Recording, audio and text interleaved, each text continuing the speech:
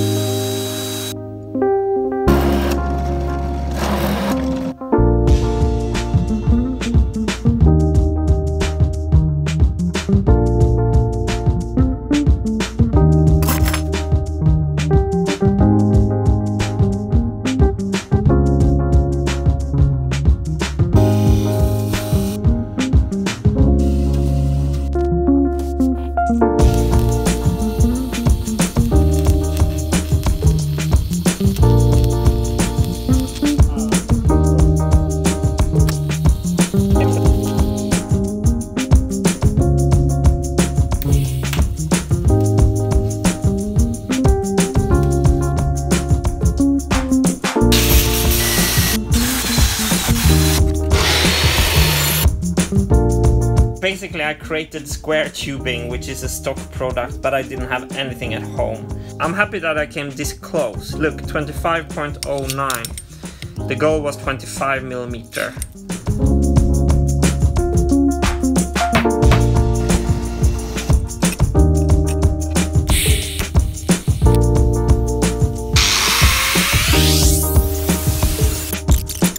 So this really screams professionality, doesn't it?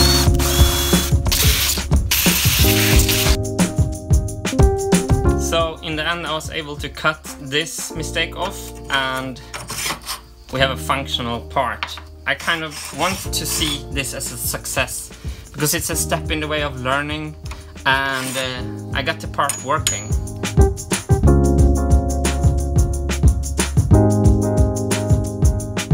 So this is with a new thinner tungsten, and I think that was a good choice for this application. It feels like the thicker one is overkill.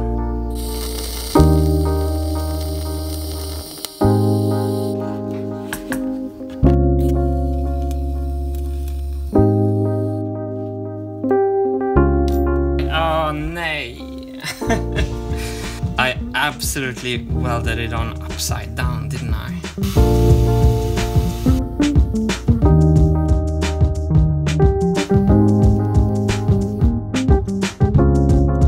I've been taking some measurements here that I can carry with me down to the workshop, because now I'm going to weld on these these things.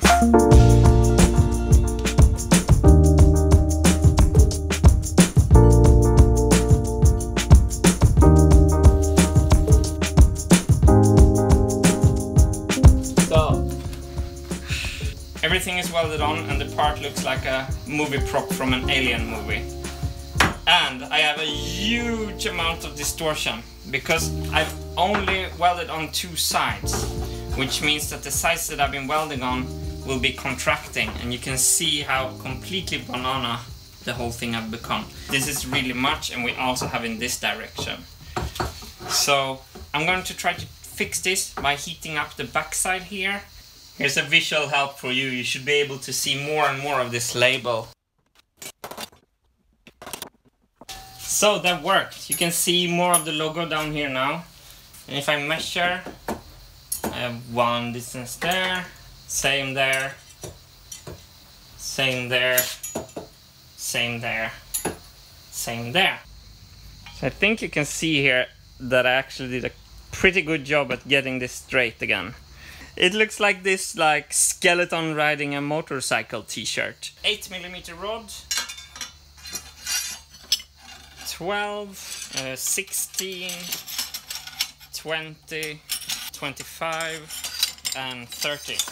Then this part slides on here so we can repair and remove stuff. There. Marble Machine X Mad Max mode. This one is ready, now we can start with these.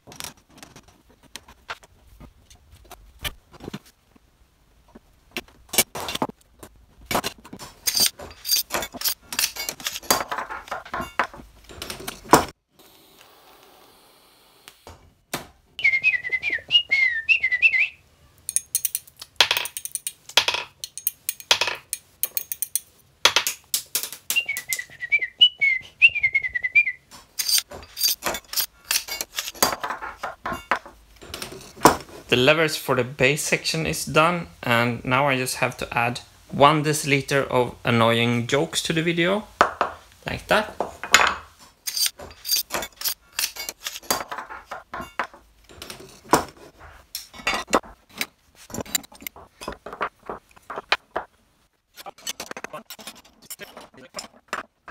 So the inside circles here are quite concentric, as you can see. And I can now open these screws, slide this on. 36.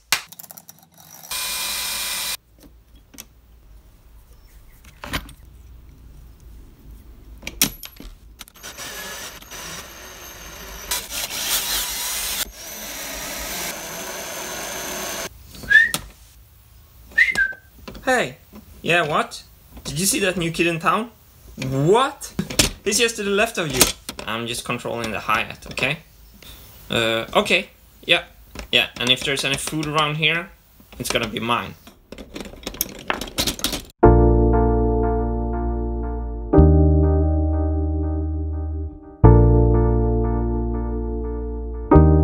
the first 8 channels here mutes the bass guitar, and the next one it's the crash cymbal, 2 channels. The next one is the hi-hat, 2 channels.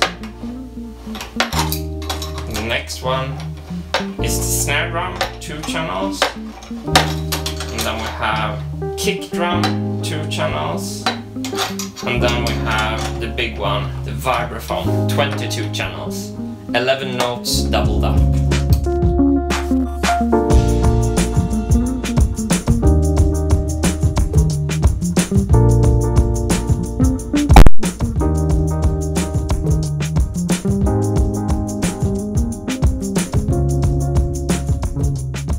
This is the registrator for the crash channel, and these things goes through these channels. So normally, this is the normal position, these things connect, and everything will move when a programming pin hits the registrator.